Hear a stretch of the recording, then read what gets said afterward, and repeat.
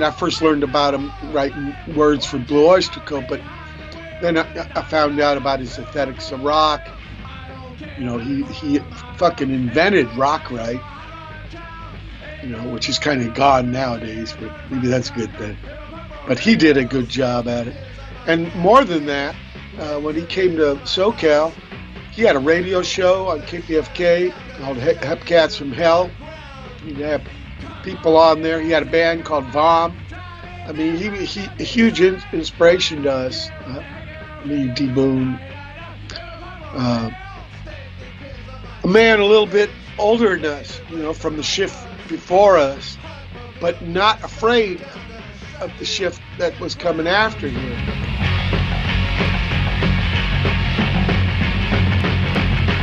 I don't care, no my name. When I go fast, I want flame. And he was very beautiful that way, and I think we need more of that. Although I think it's getting better, there's not so much distance between the shifts. You know, a lot of that's just bullshit marketing, and humans, it's just coincidence when you're born and when you get killed. And if you can come together and make genuine connect, there's something about learning technique and then having somebody inspire you. I don't know if they're the same thing, really. You know, it's trippy. I don't understand all the dynamic on how there's the individual and there's the group.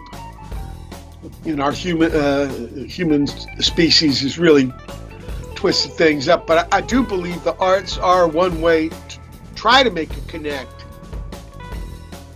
that's genuine and healthy, and not somebody's fucking boot on your throat, you know, or yours on their, you know, whatever the fuck. It's like a good flannel. A lot of different threads come together to make interesting pattern. And so, just when, you know, I was presented with that, he was the first thing that came right to my mind.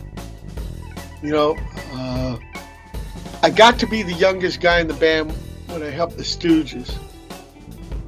But I never really had the older brother kind of thing.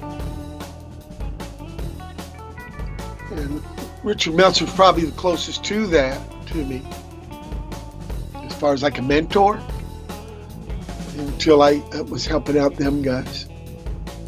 So it's kind of parallel to that. People ask me about the old days, and, you know, I say, well, it was about people. But I think the new days is about people, too. Hope we never lose that. The bass guitar is kind of strange. We look good making other people look good. But in a way, that's kind of what you're doing. You're kind of like doing bass guitar with your art. That might be a quote that I'm using. Yeah.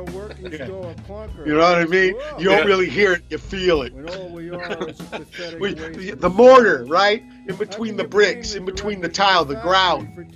That's, yeah. And we need that, right? Because it's part of the human equation.